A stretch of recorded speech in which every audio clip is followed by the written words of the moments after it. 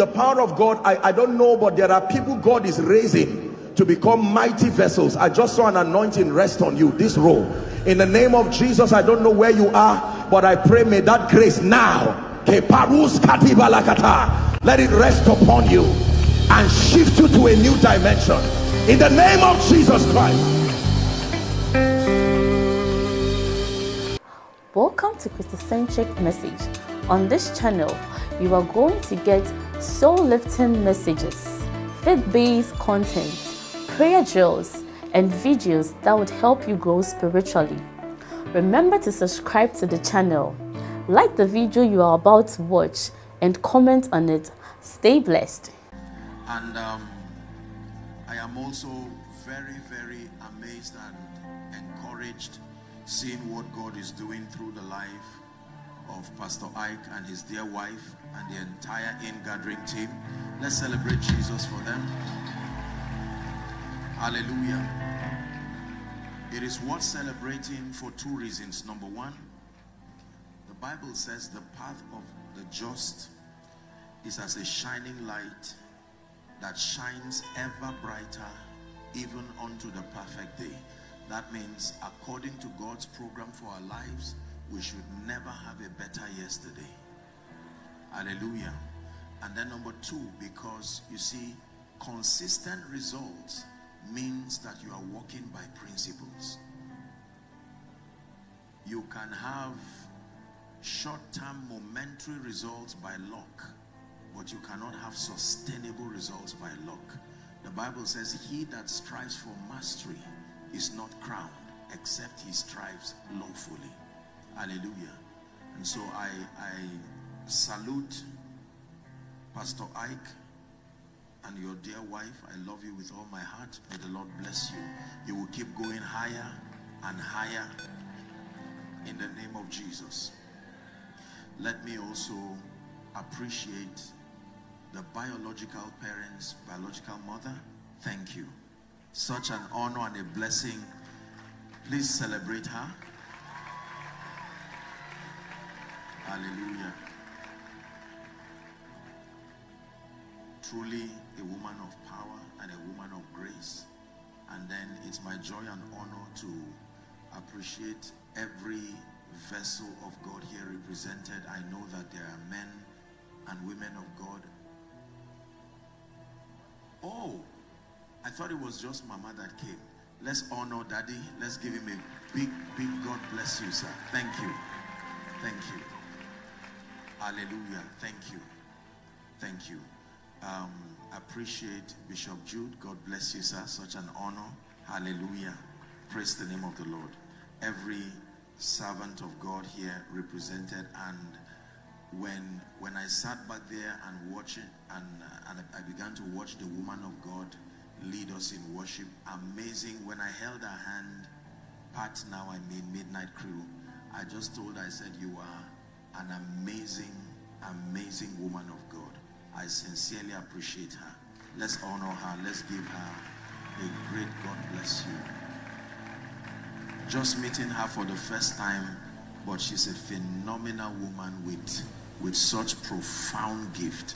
Honestly, she's a gifted woman. And to know that she took the time to come and just honor Pastor Ike, may the Lord bless you and increase you in Jesus' name. The Lord will do us good. Our time is fast spent. We'll just start by way of introduction tonight, and then we'll see how far the Lord will help us in the name of Jesus. One prayer point: Lord, open my eyes in the name of Jesus. Go ahead and pray.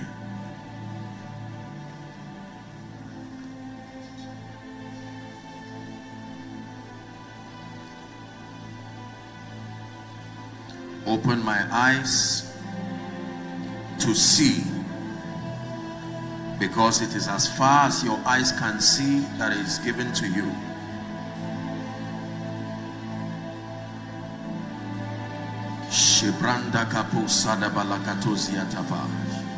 Someone is praying, Father, open my eyes, open thou my eyes, that I may behold wondrous things from out of thy law.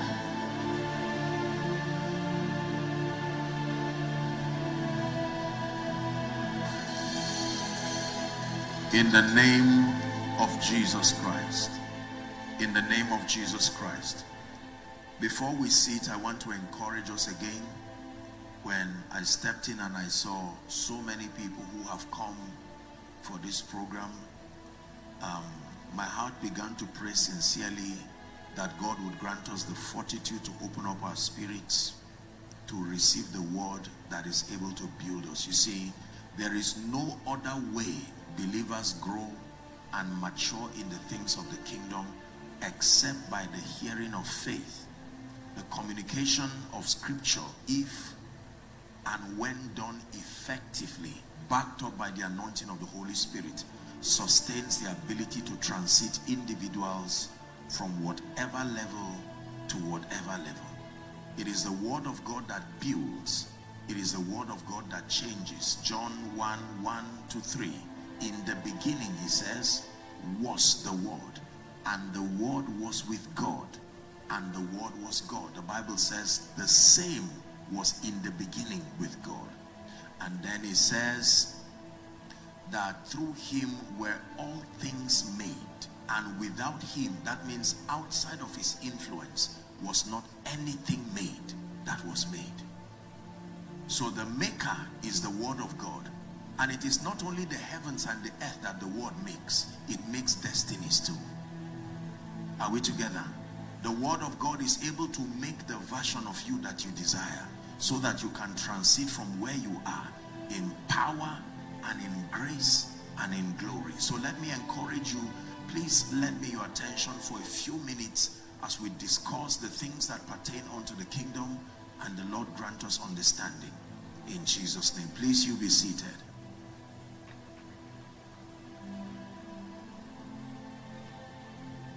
I have found myself singing a song again and again, I think in the last 2 or 3 places that I've gone to minister, and usually God uses these melodies to engrave in my heart the things that he's doing and speaking per season, per time. I really believe with all my heart that God is bringing men, number one, to deeper levels of spiritual understanding. There is a lot of ignorance in the body of Christ, and God, by his Spirit and by his mercy, is coming to us as the logos of the Father, opening us up to the mysteries of the kingdom. Colossians 1:9. Paul was mentoring the church in Colossae, and he prayed that they be filled with the knowledge of his will in all wisdom and spiritual understanding. Hallelujah. He says, and that from a child thou hast known the holy scripture that is able to make you wise unto salvation. The only way to draw wisdom that works is through the word of God. Paul was speaking in the book of Acts, and he said, Peter now, he said, I commend you to God and to the word of his grace, which is able to build you up and to give you an inheritance among them that is sanctified. The word of God builds up. To build you up means to give you stature and capacity. Luke chapter 2 and verse 52. The Bible says, and Jesus increased in wisdom, he increased in stature, and he increased in favor with God and with men. Hallelujah. So the word of God gives us the basis for increase, and in accordance to your team and with your team, it takes light to walk in dominion. Authority in this kingdom is light dependent. Authority in this kingdom is not just intention dependent. It's not just desire dependent. It is light dependent. Many people have desires. They desire to excel. They desire for their lives to be a reflection of the character, the power, the kingdom, and the glory of God. Many people desire that their lives become an effulgence of the possibilities of the kingdom.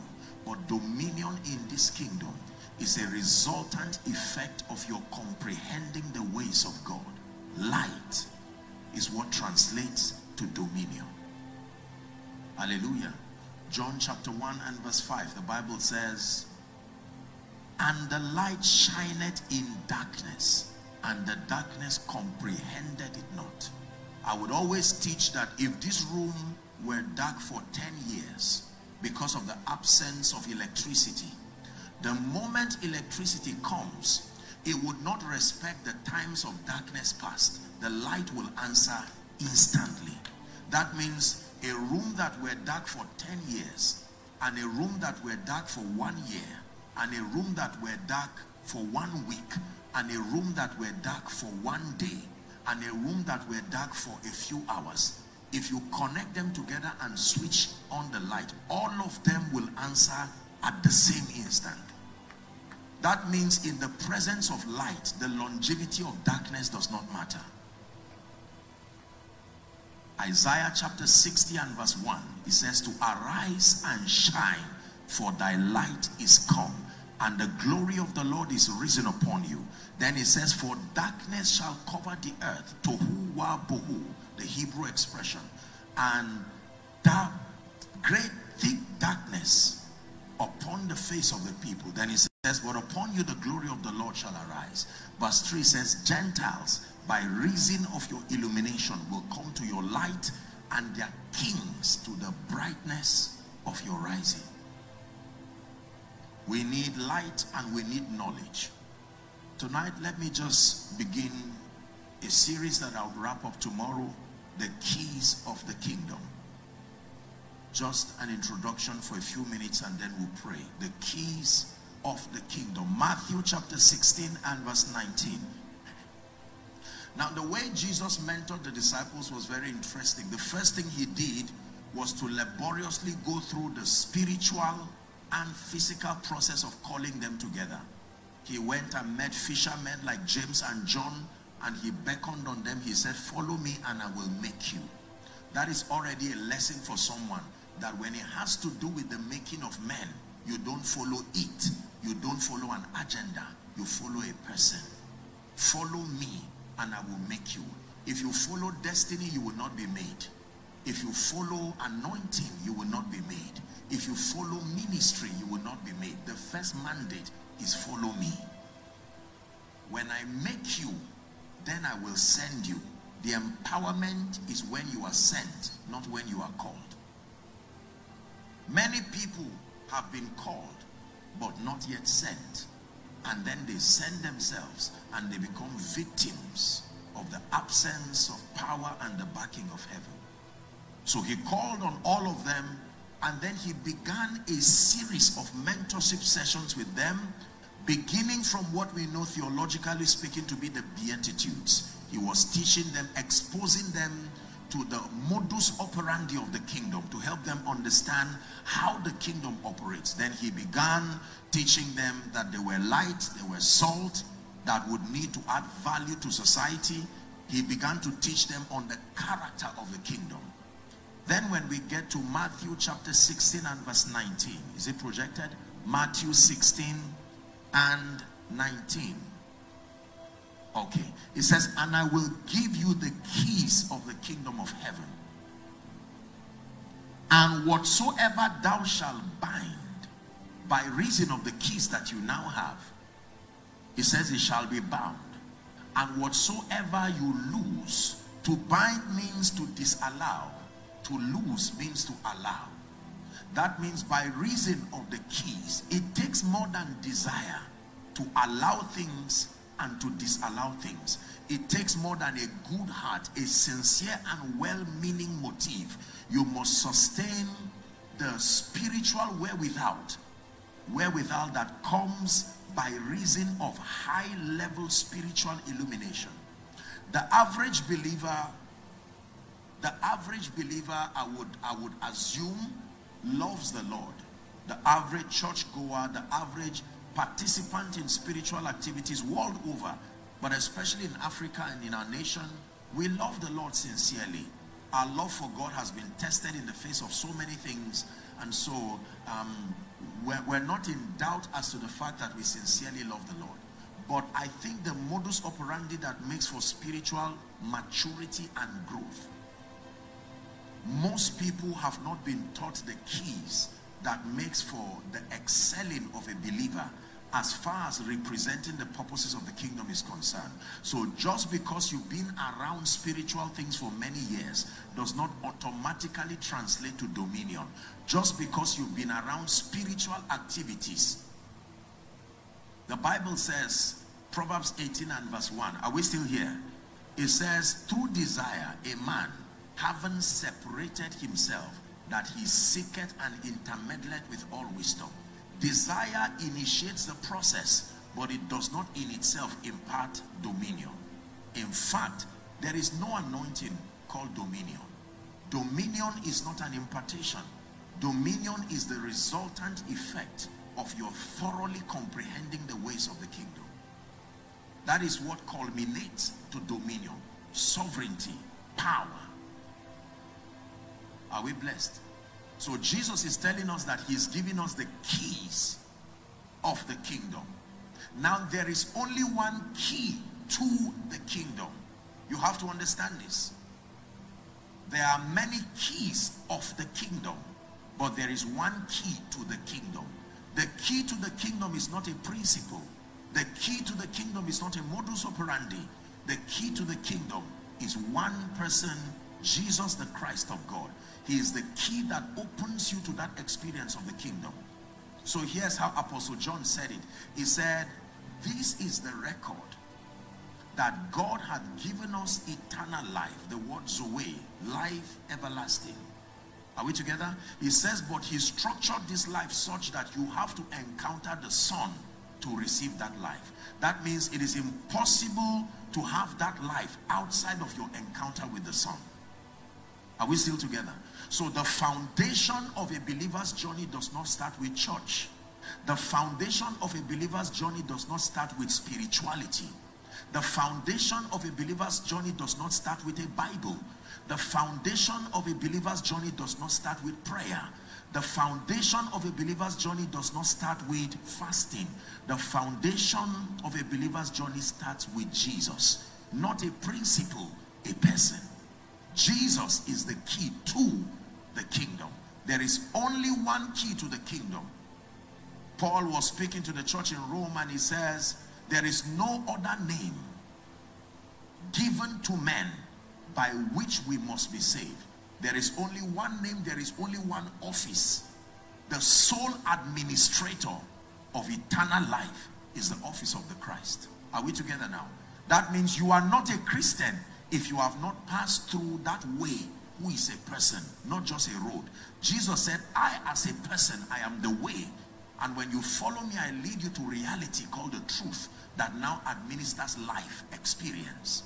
So the way leads you to the truth, the quality of spiritual truth that brings you into reality, life.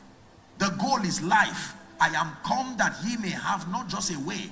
I am come that he may have not just the truth. I am come that he may have life. But the protocol is that you must meet the way that leads you to the truth. And then in experience, you will have life. And life abundant. Are we still here?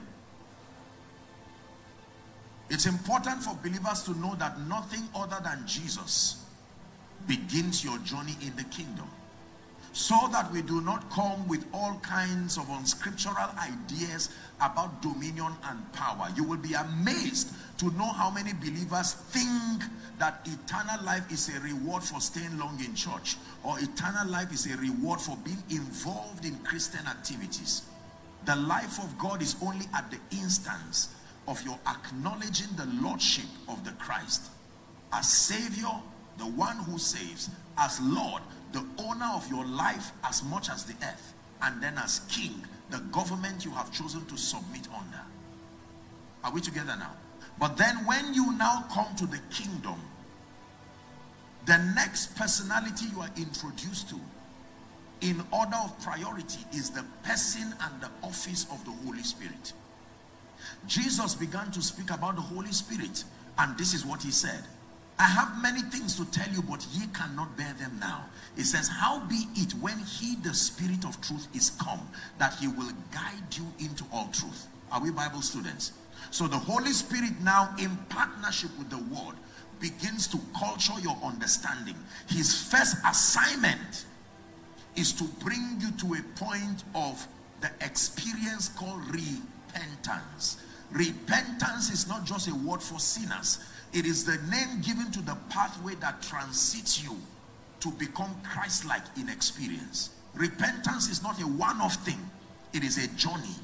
His message was repent for the kingdom. Another superior ideology is now within your reach. Repentance involves the renewing of the mind. Are we together now? Like Romans chapter 12, I believe from verse 1 and 2.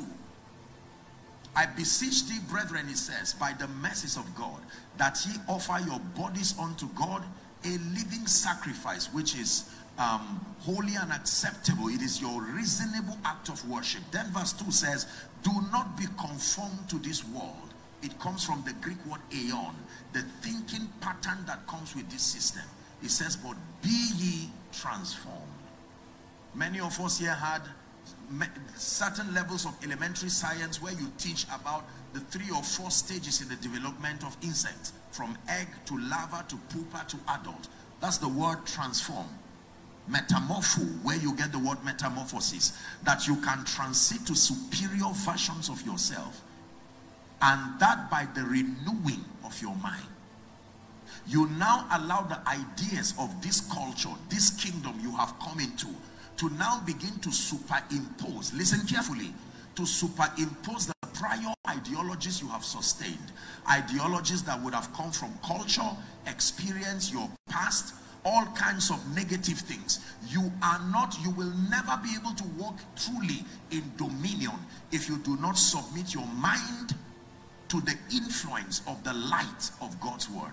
The assignment of the light of God's word is not just to shine in your path, but to be able to erode and take away every kind of mentality that has framed your understanding that is inconsistent with the way of the kingdom. Can I tell you, this is about the hardest, if I would use that expression, the hardest ministry of the Holy Spirit in the life of a believer, because it takes a lot of endurance as you participate with the Holy Spirit to transit you ideology after ideology, because many of us have become emotionally connected to our ideologies.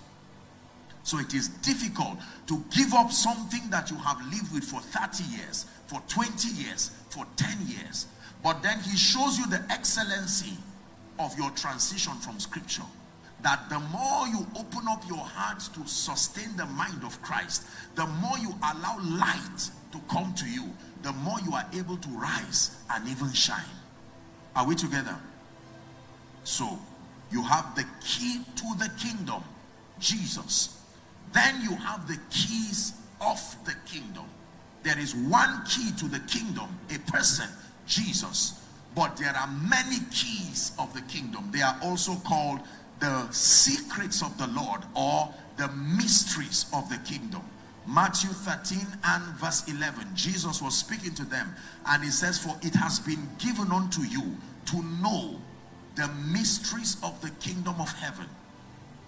Hallelujah. What are the mysteries of the kingdom? The principles that help us to command dominion in experience. They are called the keys or the mysteries of the kingdom. When Job, in the height of Job's predicament, when you study the book of Job, here was a man who was the wealthiest man from the east, and tragedy struck. In one day he lost everything, children, possession, his estate, everything went down. Then in addition, he was now plagued with a sickness that seemed incurable. So at the height of Job's frustration, he gathered a few friends together in an attempt to help unravel what would have been the basis for his strange predicament. And it was Elihu that spoke by the Spirit in chapter 32 and verse 8.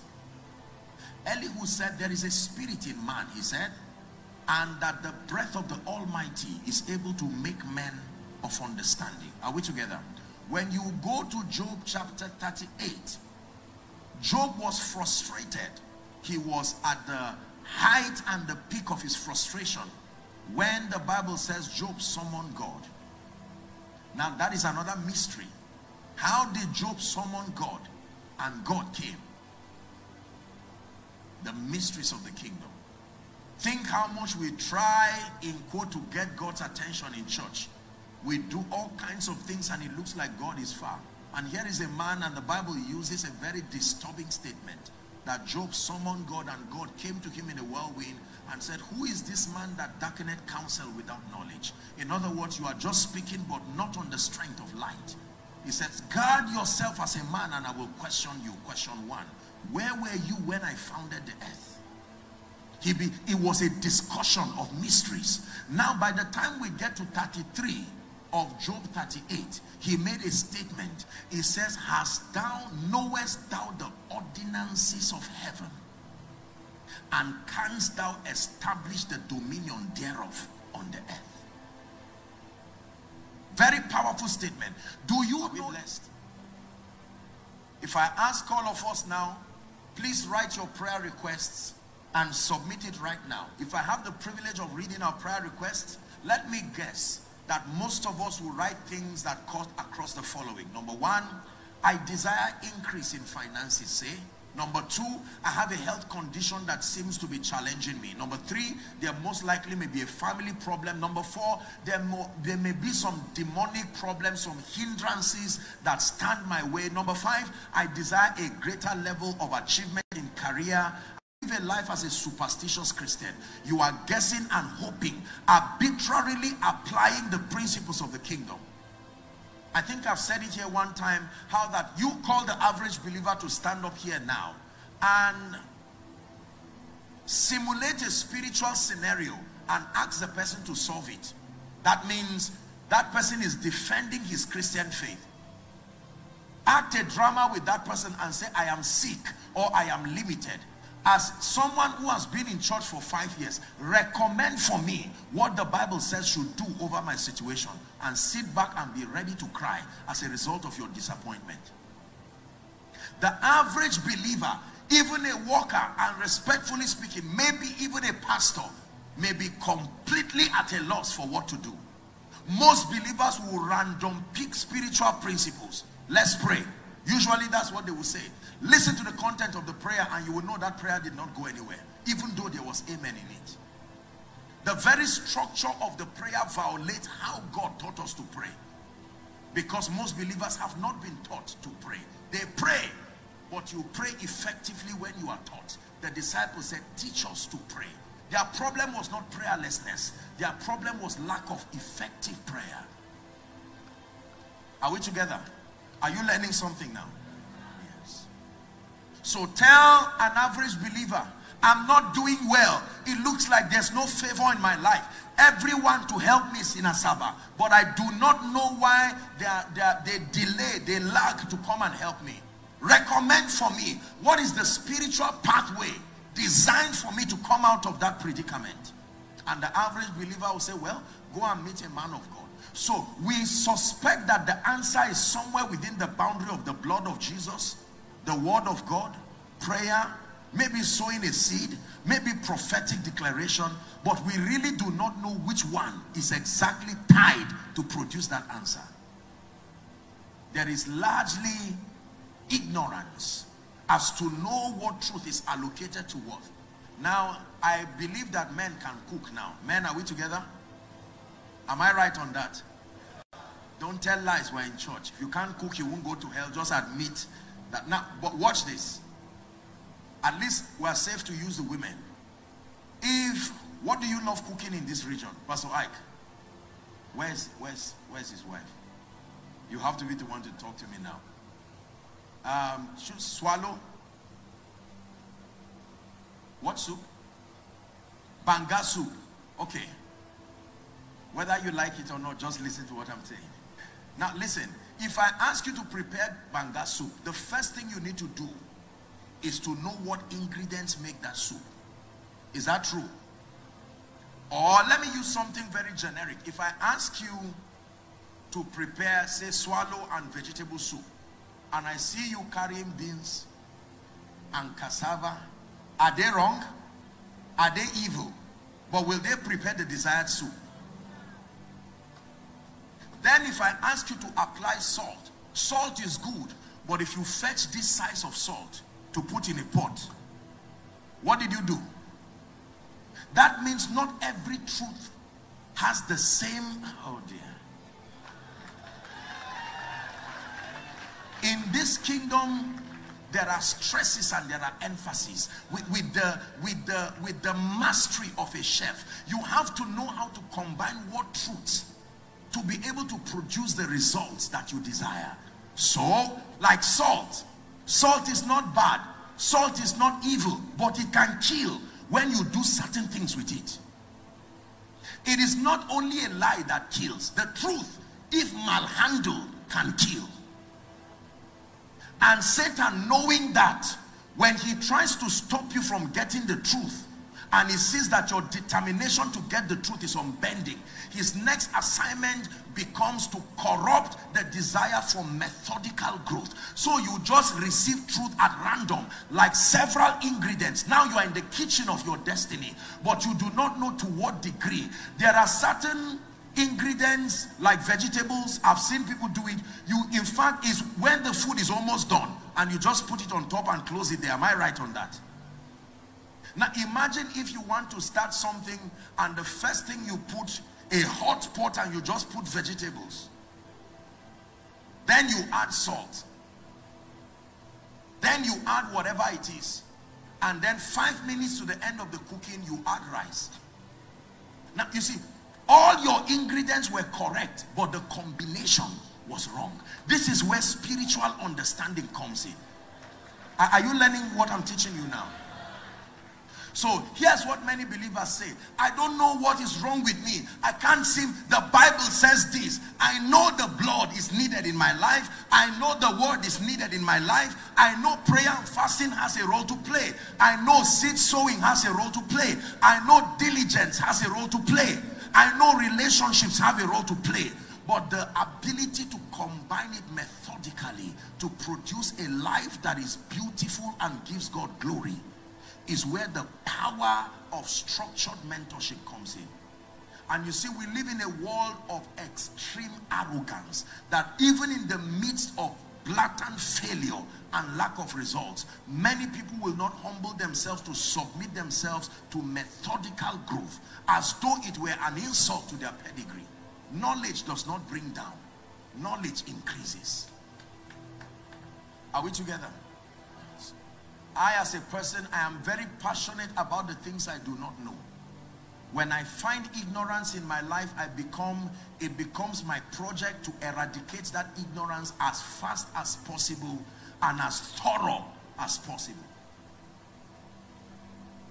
Seated here tonight and even following online are men and women who desire to see themselves become expressions of the glory of God, carriers of power indeed, those who become envoys of the power, the glory, the wisdom, the grace of God.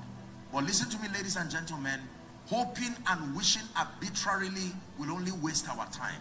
And remember, there is timing in exploits. All times are not available to make you a champion. It is not every time. There is a designated time.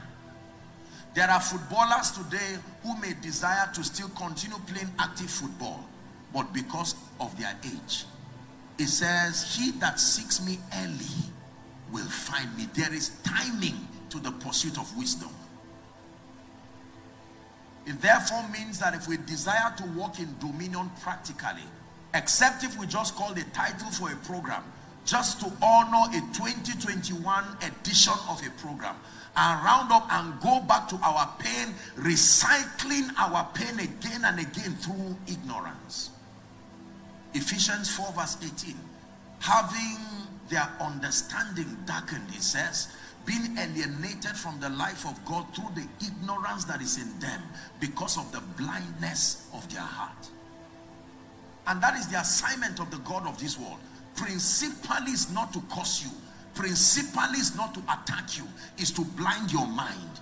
your understanding, so that you have no access to superior spiritual knowledge. But thou, O Lord, art a shield for me, my glory, you lift my head. But thou, O Lord, art a shield for me, my glory, the lifter up of my head. But thou, dear Lord, art a shield for me, my glory, you lift my head.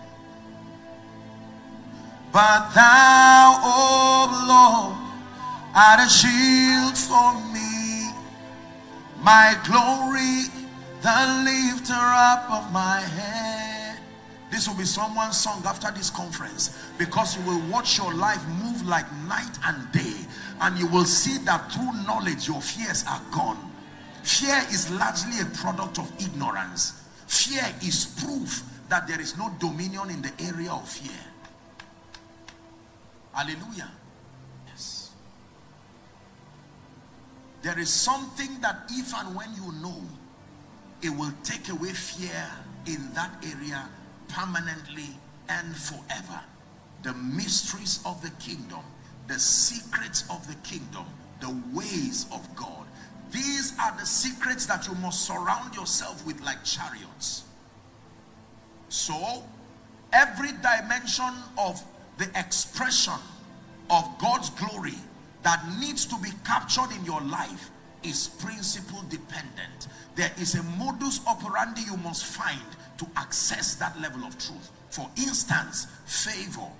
Is it true that in the dealings of God with men there is a provision for favor? Yes, sir. But how does favor happen? I will just receive favor. That's a joke. You will sit down there encouraging yourself from a well-meaning heart, but you may never find favor. Proverbs 13:15 gives us the key that produces favor. Good understanding, the Bible says, procureth favor. It says, but the way of the transgressor is hard. So the foundation for biblical favor is good understanding. Good understanding in what? You have to understand the law of honor. I was so proud of my dear son and his wife, Pastor Ike, when I saw them standing here to honor the woman of God. I said, that's it. Do you know that just understanding the law of favor, it will open more doors for you than you can. You can earn a living practicing honor. Honor is a stream of income. You can literally, like someone says, I'm in real estate. Another person say, I'm in oil and gas. You can say, I'm a practitioner of honor. It will take a fool to laugh at you.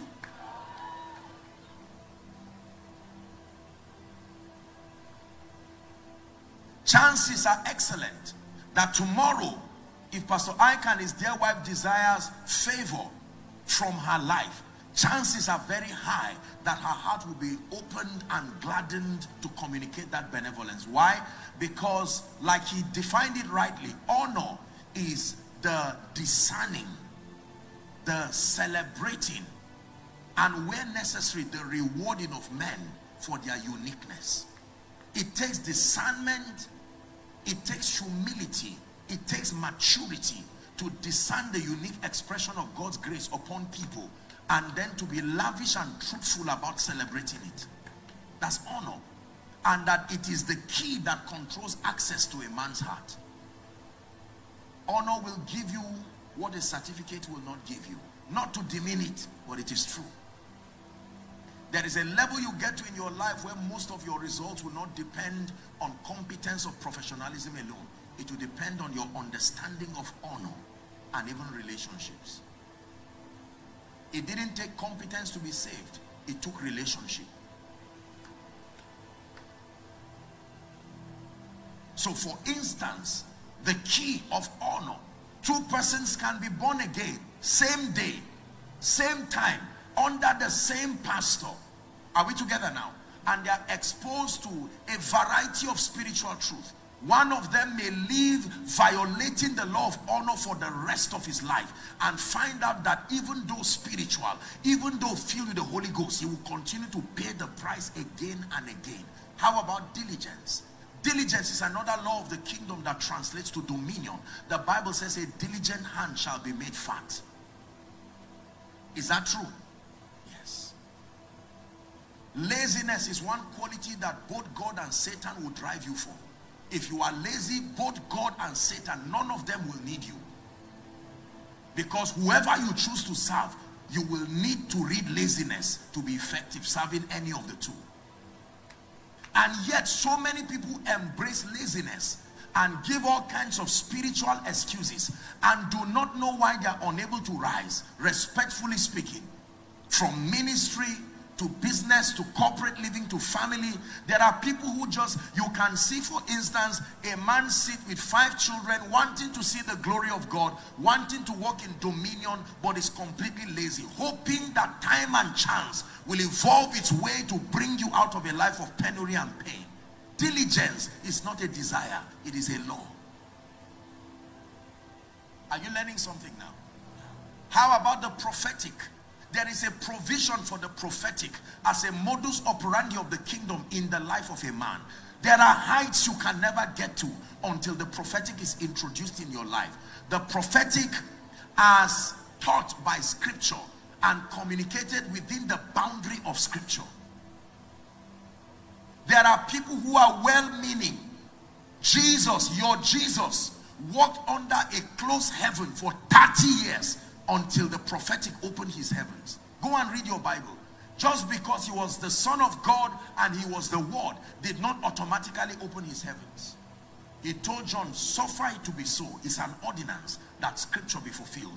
After he was dipped in water and he came out, your Bible records, and the heavens opened. Now God spoke through that heavens and said, this is my beloved Son. So a man can,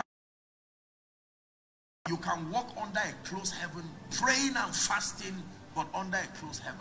Because the opening of heavens is within the office of the prophetic. You can do business under a closed heaven. You can do ministry under a closed heaven. A closed heaven does not mean a wrong motive. It just means a violation to God's ordinances. When Jesus was born, before he was even taken home to rest, he was taken to 2 strange people in the temple. Simeon the prophet and Anna the prophetess. 2 of them had to speak into his life and then they could take him to live his normal life. When he was about to start ministry, he needed to meet that other prophet, Elijah, because Elijah is the spirit that foreruns the day of the Lord. And now John had come in the spirit and the power of Elijah. There are many of you seated here. All it takes for the dimension of dominion you need to see is one genuine prophetic declaration. Not the one you lift your hand to. No. There are protocols to receiving from the prophetic. It's been abused, but there is. A general declaration is not what I'm talking about. There are keys that provoke the prophetic genuinely. Let me give you one of the keys. When it was time for Isaac to bless his sons, he said, come, go and make me venison, not the one you like, such as my soul delights. I'm not hungry, I want to bless you. It's a law. Now it has been, people have used it to manipulate and oppress people, and it's unfortunate. But that does not mean you don't just stand and hope to receive something. No, no.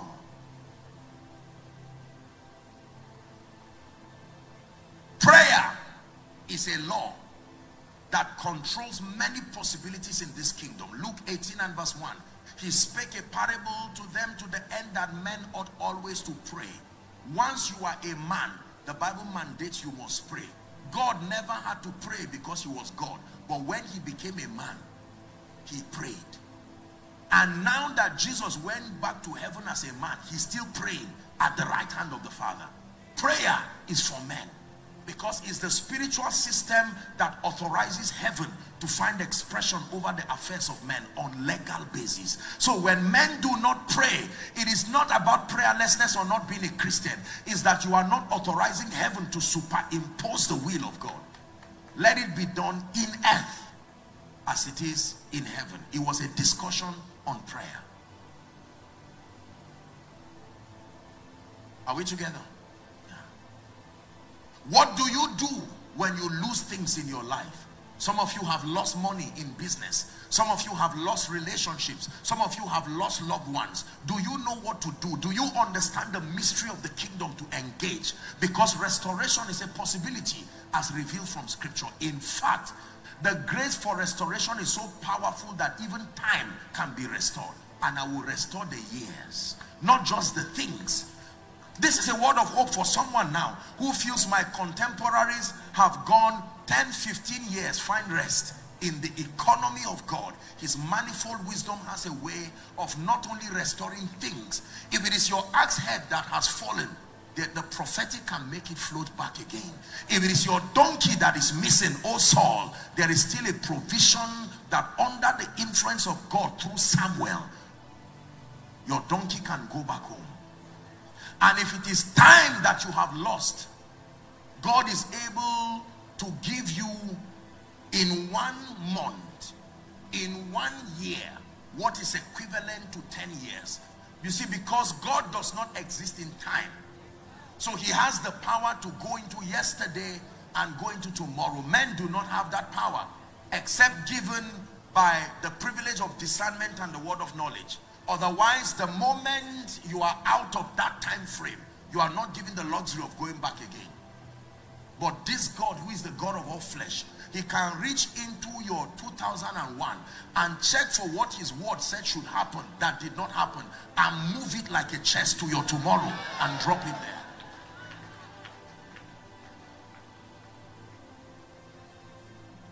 Are we blessed? How about your health? What do you do when your health seems to be deteriorating? Do you know what is the spiritual significance of being sick?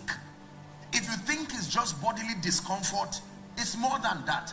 Every sickness is death knocking on your door. Because you see, the law of territory demands that there is a requisite, a threshold level of health that your body must sustain for your spirit to be able to stay. And if your body is broken below that threshold, your spirit will have to leave in the process we call death. So every time Satan attempts to afflict you, he's reminding you of his determination to separate your body from your spirit. Because a body has to be prepared for the spirit to inhabit it. A body has thou prepared.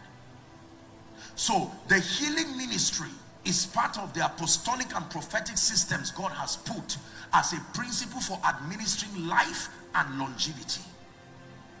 Are you seeing now? And there are 3 ways according to scripture. Am I boring you?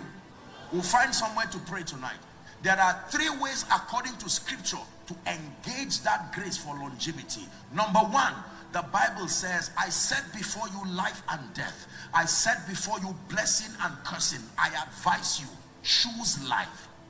To choose life means to verbalize it by faith, knowing that this our world is voice activated. To choose life means to obtain grace to walk in keeping with the behavioral patterns that are pro-life. Choose life. Number 2, it says, honor your father and your mother in the Lord, that your days may be long and it shall be well with you. I respectfully submit to you, dear people in Asaba and following online, that I can tell you why many young people do not have it well with them. Because dishonor has become a trend and it has become fashionable in our world. The moment you are educated and enlightened, we think it is masculinity and maturity to practice dishonor. Is the reason why it is not well with many, many young people. Surrounded by atmospheres that should provide all kinds of privileges, and yet doors remain closed. That it may be well with you. You don't want to live long in a miserable life. You want to live long and also that it is well with you. Are we together? The third key that activates long life is the covenant of service. I shall not die, but live and declare the works of the Lord. That means if your life is not actively being part of kingdom come, there is no basis for your longevity. Your longevity is justified by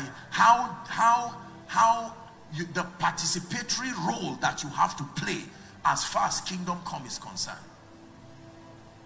That means my service in the house of God is my immunity against untimely death. I can prolong my life by engaging in service with understanding. Oh, this is powerful.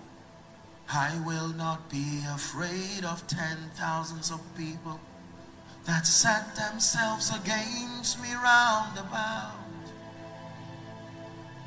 I lay me down and I slept. I wait for the Lord sustain me.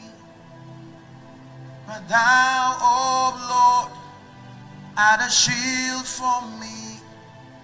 My glory, you lift my head.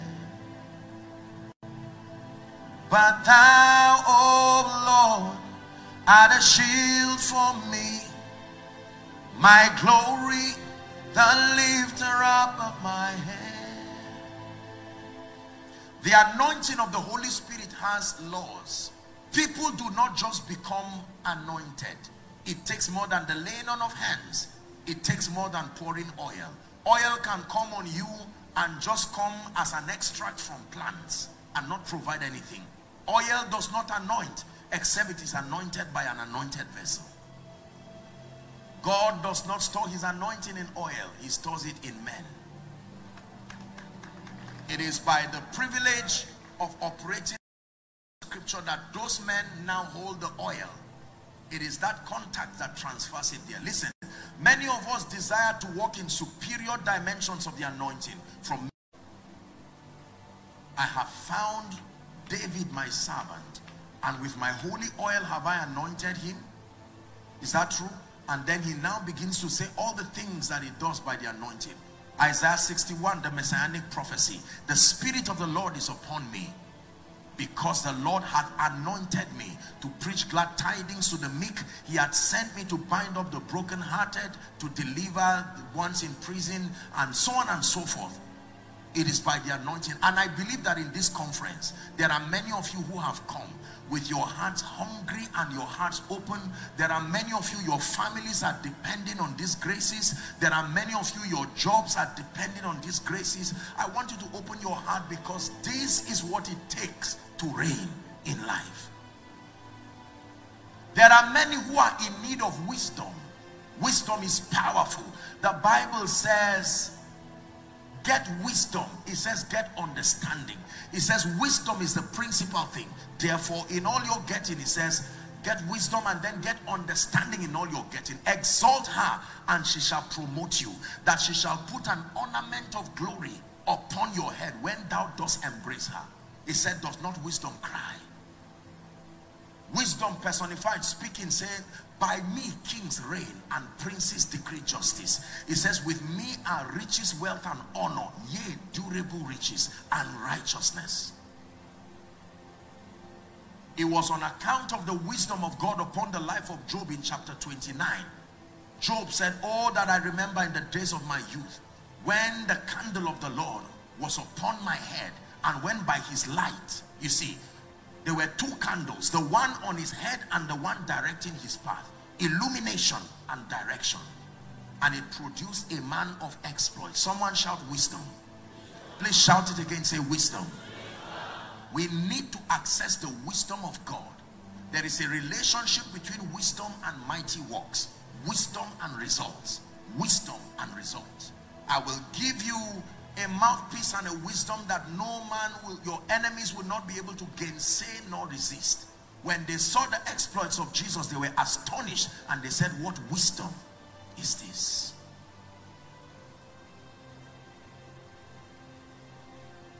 How about financial prosperity? There are many of us that need to walk in financial dominion. We desire to do it for the sake of his majesty. We desire to do it for the sake of our upkeep. God is not against your excelling in life. Whilst we do not love and seek him because of things, but he has so graciously provided it in his dealings with men, that in seeking him, we are not left hungry. In seeking him, we find every other thing that supports our seeking him. And so here's how it puts it. It says, I wish above all things that ye prosper and then be in health, but beware, let it be even as thy soul prospereth. God is not against our being blessed. In fact, God hates empty-handedness, to the point that he supplied that grace for favor to be a cure for empty-handedness. Exodus chapter 3 and verse 21. We'll find somewhere to pray. We're discussing the matters that make for dominion. And I will give these people favor in the sight of the Egyptians, and it shall come to pass that when ye go, ye shall not go empty. Emptiness has an explanation. It is proof that the favor of God is not on your life. The proof of favor is not money. That is the proof of value. The proof of favor is access to the hearts of men. There are things money cannot do, but there is what the heart of a king can do. Oh, Nehemiah, when you want to build the temple, the walls of Jerusalem, you will need more than tools. You need the king's permission. At that point, you need more than money. You need favor. And in the name of Jesus, I believe with all my heart that on the strength of this knowledge, someone here coming to church tonight, you are returning back full of the marvelous favor of God. And it will begin to speak instantly in your life. How about faith? Faith is a law. The Bible 4 times in scripture says the just shall live by faith. The just shall live by faith. And then it says that this faith comes by 2 levels of hearing. The hearing that brings awareness and the hearing that brings understanding. The just shall live by faith. So if you do not build your faith, there are many things you would not be able to get. You want to see God as a rewarder, you need faith. Hebrews 11 and verse 6. For he that cometh unto God, unto him must believe. First, that God exists, he is. And then number 2, that on account of your faith, he has now become for you the rewarder of them that diligently seek him. All of these principles that I shared with you, touching across different areas, these are the truths. They are called the keys of the kingdom. When you say you are walking in dominion, it doesn't just mean hands were laid on you. It means that through the discipline of knowledge, taking advantage of the engracing of the Spirit, alongside a heart of discipline, you have put together the knowledge, the tools that causes for your excelling in life. It is on the strength of that that you can move through darkness. No matter how expensive your car is, when you are driving in the night, you are helplessly at the mercy of not the material strength, not the color of the car, but the level of light. Your headlight is what bails you out in the night. You can afford to be careless in the day, but the moment you are driving in the night, no matter what kind of car you have, it is not the color of the car that will bail you out. It is not even the designers of the car. It is a level of illumination, and there are cars that have up to 3 or 4 levels of light. There are some, the moment it is snow, like when you go to the parts of the Caribbeans and America and the rest, and once it is snowing, UK, you need cars that have certain levels of piercing illumination to pierce through the darkness.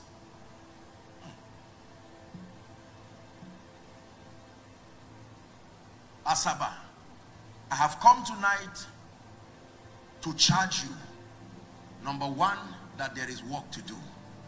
There is so much we need to know and to learn. If it is dominion that we need to walk in, admiring those God is using is wonderful, but every time he sends a word to Jacob, Isaiah 9:8, it is because he desires that that word gets to Israel. The days of superstar Christianity has come to an end. It is not just one man's celebrity. God is looking for men and women who can open up their heart and pour into people who are interested in learning. The Bible says that in the latter times men will not endure sound doctrine. It takes endurance. Most believers are not willing to sit down and learn. Africa sadly has an expression of superstitious Christianity. Just because of spirituality, we want and hope that things will just manufacture themselves into breakthrough. It doesn't last that way.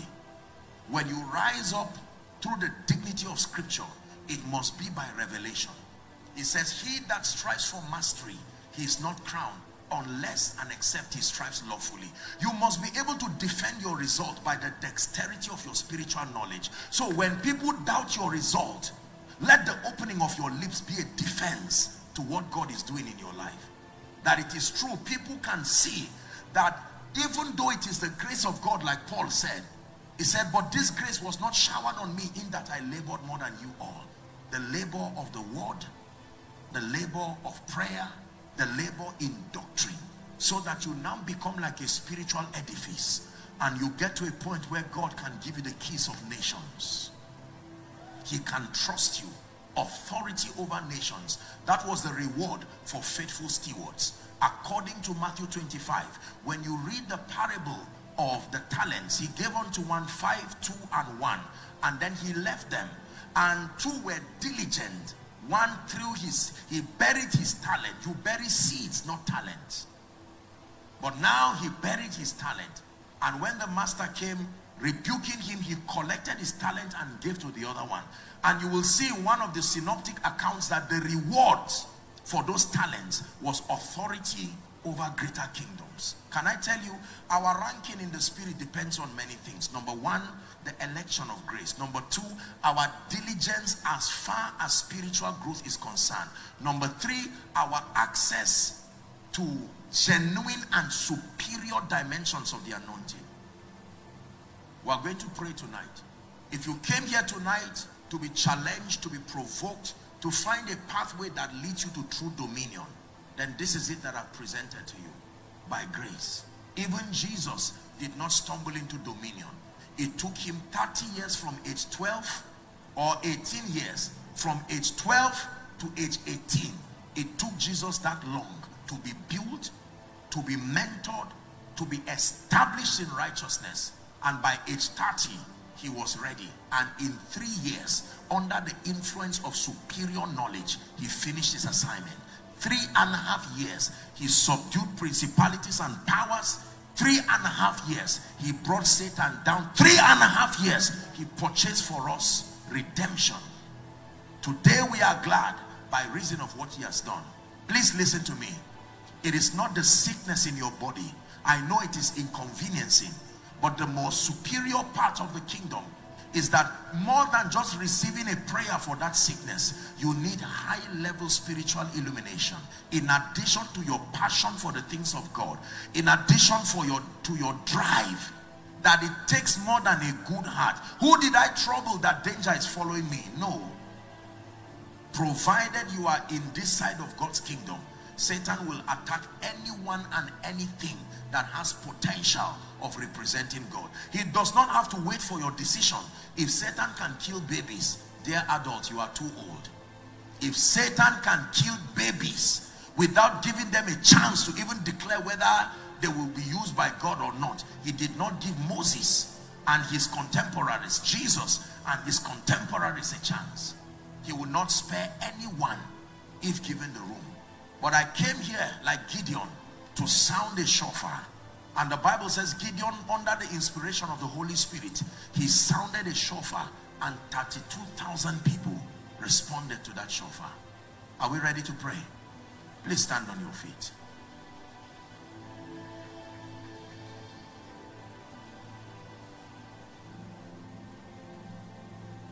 Stand on your feet if you can, please.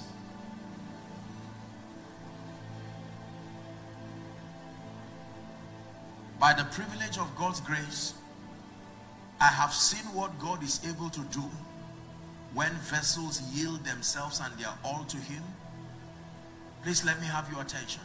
I have seen what God is able to do when vessels pay attention and walk in keeping with the modus operandi of the kingdom. There are no limits and there are no boundaries as far as the excelling of the believer is concerned. Do not allow your life, listen carefully please, do not allow your life to just come and be a witness in this conference. I came, I saw, I enjoyed, I will wait next year.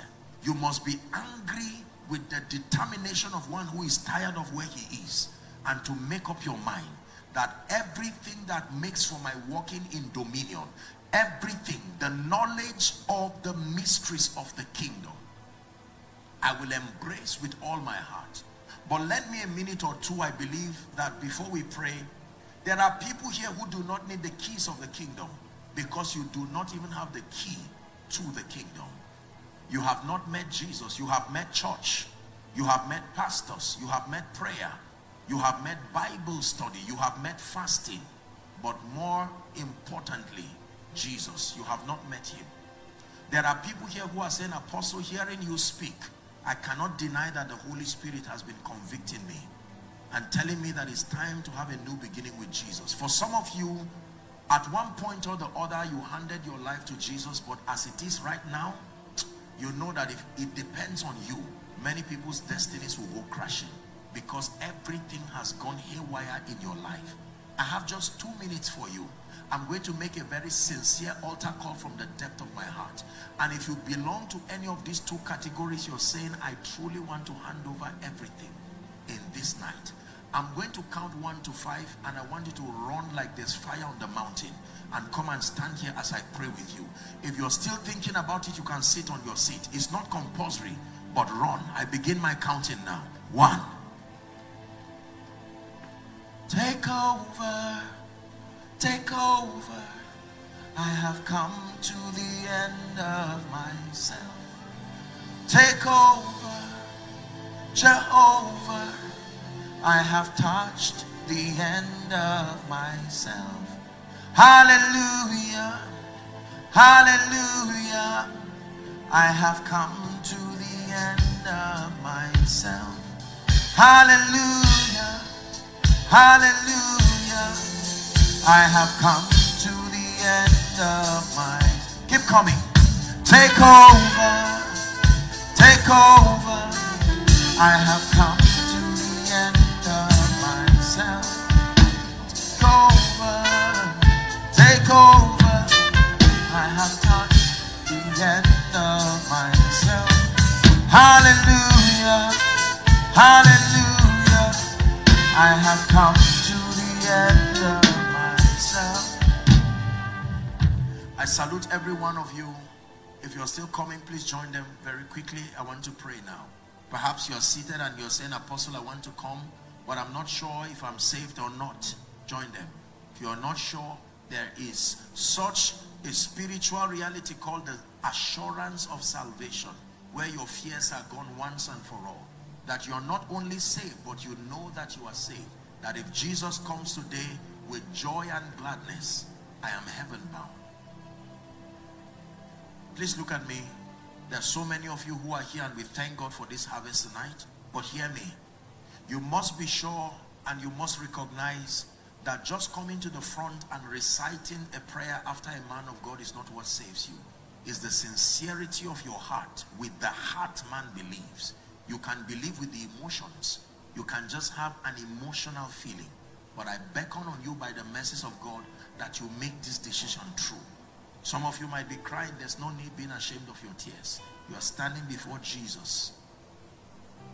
He wants to be Alpha so he can be Omega. He cannot be Omega over a life he's not Alpha over. He's only Omega. He sees you to the end if you give him room to begin with you.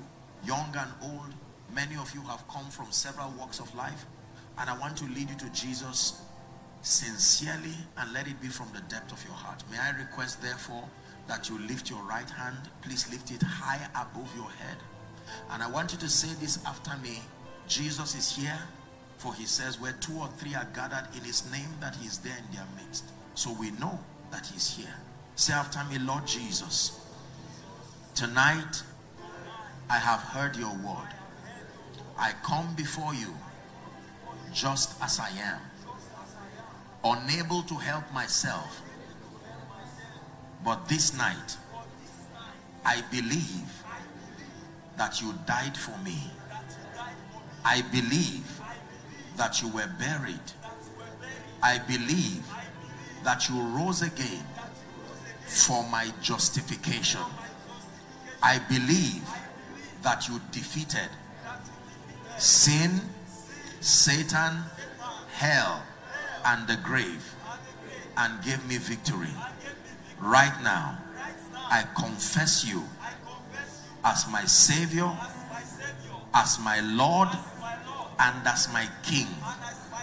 I declare that I have eternal life into my spirit. From tonight, I am a child of God. I go forward ever and backward never. Amen. Keep your hands lifted. Father, thank you for these ones who have come responding to the call. No man can come to you except you draw them. The Bible says, blessed is any man that he causes to approach him. These ones have come making their declarations, and based on the authority of scripture, I declare your sins forgiven. In the name of Jesus, I declare that you are recipients of the life of God. The power of sin, Satan, hell, and the grave is broken over your life. I commend you to the ministry of the word and even of the Holy Spirit. I pray that you be established and grounded in righteousness. In the name of Jesus, you go forward ever and backward never. In Jesus' name. Someone help me. What's the direction? Okay, now here's what I want you to do for me. Please, all of you, you are going to move to my left, which is your right from where you're standing. There will be a few counselors who will have your details very, very fast. You'll just collect it, listen to the instructions that they give you, and then you'll be back to join us and the service. Praise God. Let's celebrate them as they go. Asaba, is that the best you can do for a harvest? I'll be speaking over your life. Now we can pray while we allow them. Just 5 minutes and I'm done. Prayer point number 1. I'd like you to cry from the depth of your heart. The prayer that Jesus prayed in John 17 and verse 3. And this is life eternal, that they may know you, the one through God, and Jesus whom thou hast sent. You're going to pray and say, Lord, I desire to know you more. This is a desire from the depth of my heart. Lift your voice and pray. Go ahead. Are you praying? Please pray. Everywhere, inside and outside. Counselors, let's make it very fast with them. Go ahead and pray.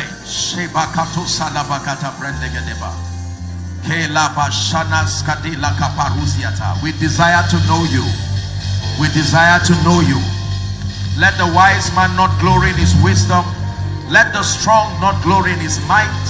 Let the rich man not glory in his riches.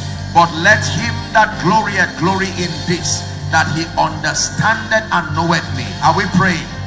Grant me the desire to know you, to know your word, to know your presence. I cry for intimacy. By the power of the Holy Spirit, I desire to know you. For in the knowledge of you is the knowledge of me. Until I know you, I cannot know myself. Until I know who you are, I cannot know who I am and who I can be. The Bible says, now are we the sons of God, and it doth not yet appear what we shall be like. Yeshua,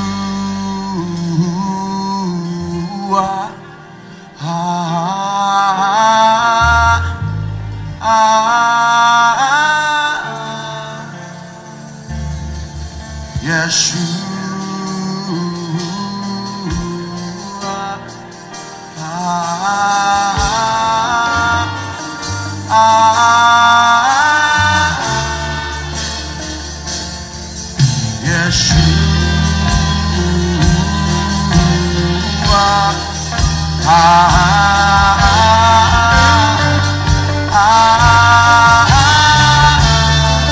It's a song of intimacy.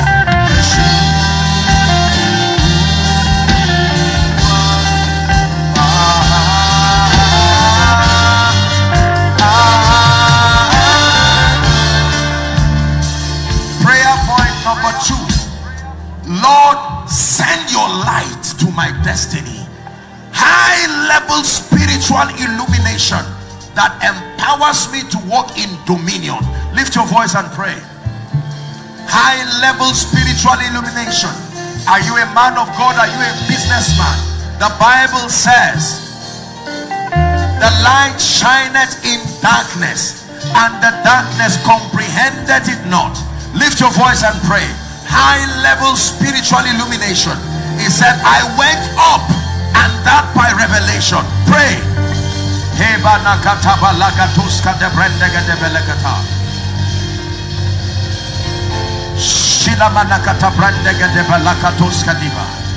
I desire your word even more than my necessary food. Pray. Tired of spiritual ignorance, tired of spiritual amateurism, I decree in the name of Jesus, I am ready to press to mastery, a level of spiritual competence, accurate knowledge of the mysteries of the kingdom. Someone is praying. Hallelujah. Hallelujah. Last prayer point, and we're done for tonight. That the grace that needs to come upon your life and lift you to a higher frequency of operation in the spirit. That men looked at Saul and said, when has he become a prophet? Is he also one of the prophets? You are going to pray, Lord, an encounter with your fire and power that is able to lift me, whether in ministry, whether in business. The grace and the power that makes me an effective witness, an effective validator of all that Jesus has said and done. Lift your voice and pray. That men will not only hear the gospel through me, they will see the workings of his hand.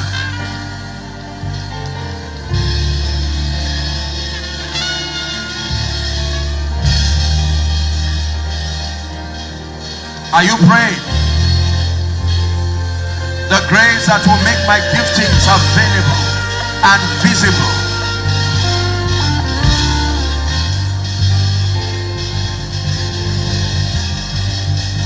Hallelujah. Now please listen. Our time is gone. We may not have the time to pray for the sick and pray for your requests, but let me request everyone 3 things very quickly. Number 1, please ensure that you invite everyone across Asaba. Let them know that Jesus is visiting the land again, not only to heal, to deliver, but to lift people by light and to give us a new experience in the kingdom. Friends and families alike. Number 2, please do well to come with your prayer request. Is that fine? Okay, so tomorrow, please do well. I believe in the ministry of prayer, and I believe that your prayer request is the most accurate representation of your desires. I want you to come. For your loved ones who may not be within this city or even this nation, you can do well to reach them. Those following from the nations of the earth, you can do well to find the links, and then you submit your prayer requests. In the course of the service tomorrow, we'll be praying on it, laying hands and speaking and declaring. And that includes the things that have seemed to be difficult, the things that have made your Christian experience barren and unproductive. And then I'd like you to come with your heart open tomorrow. Here's what we're going to do. I'm going to be praying for everyone, but I'll request Pastor I, please, you do take notes. If we can have, let's get jars of oil. Everybody coming tomorrow, I want this oil to come on your head, no matter how many people tomorrow. I believe that there is something special God is doing. Even if there are people sitting on the roof, that oil will reach your head. It is the grace that empowers you alongside the lights that you have heard. I'll be sharing with you a few mysteries tomorrow, and then we'll take time to pray for the sick and then to prophesy over your life. Praise the name of the Lord. For tonight, I bless you with the blessings of heaven. May tonight be a night of angelic visitations. May tonight be a night of supernatural encounters. In the name of Jesus, the Son of the living God, I pray that as you go back, for many of you who your spiritual lives have gone down, your passion for the things of God have gone down, let tonight be a night of resurrection. In the name of Jesus, fresh love for the things of the Spirit. You go from glory to glory and grace to grace. In Jesus' name, God bless you.